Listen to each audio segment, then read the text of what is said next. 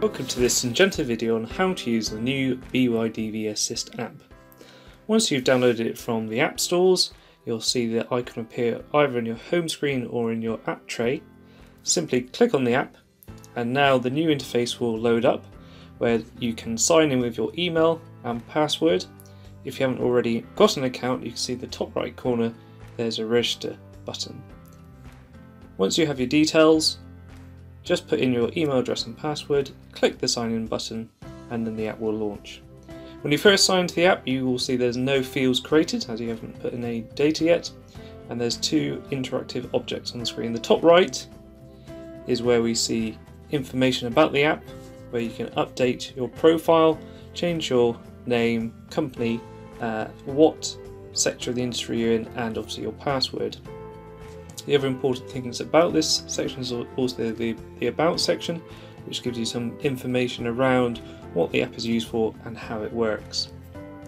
And then finally you can see the logout, so if you want to log out of the app and not get updates from it, you can tap on this icon, it will take you to the logout screen, also making you aware when the last time it synced your data to the cloud so that all your field information is saved, and you can choose to either log out or not.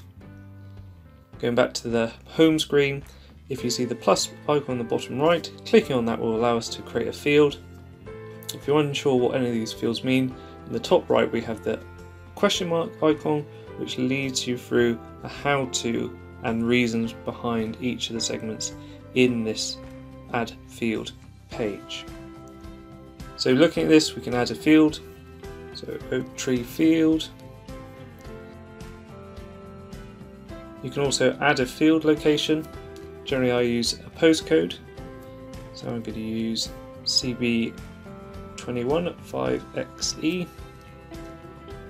For Fulbourn, the weather model is a 4 kilometre accurate model to that location. Now let's go back to October. Let's say I drilled on the 1st of October last autumn. As you can note here, I can't put anything in the future, so it either has to already have happened or on the current date, and then you can see I can't have a germination date past what I put in for my drill date.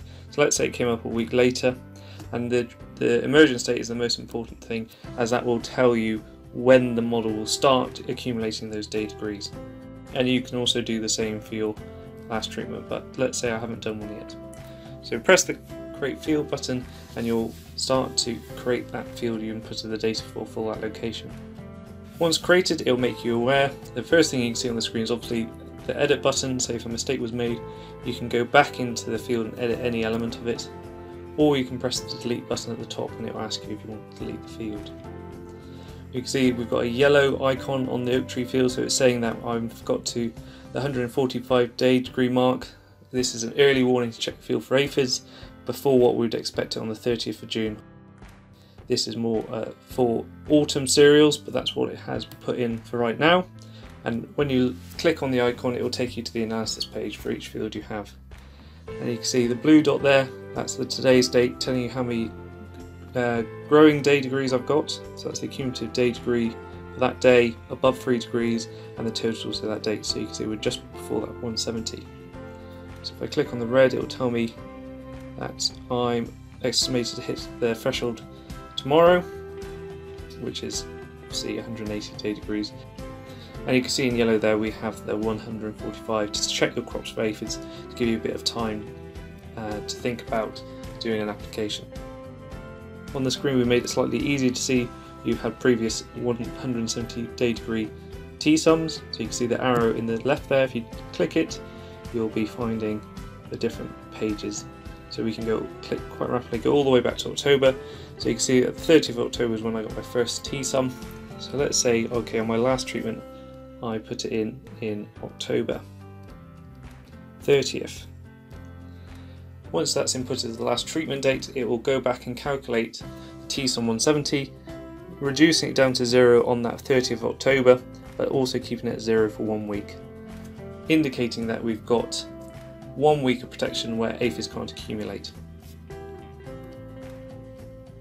So we go back to October, you can see it's got a purple dot there saying my last treatment was on the 30th of October.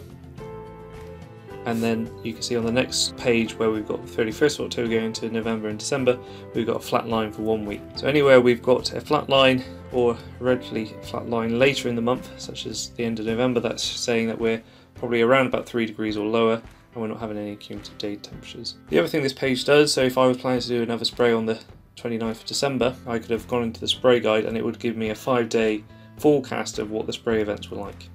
So you can either have a daily view looking at each day in detail what it's like, or you can press the top right with the 5 days and have a 24-hour overview if you've got compromised conditions, less ideal or limited conditions, and ideal conditions in green there.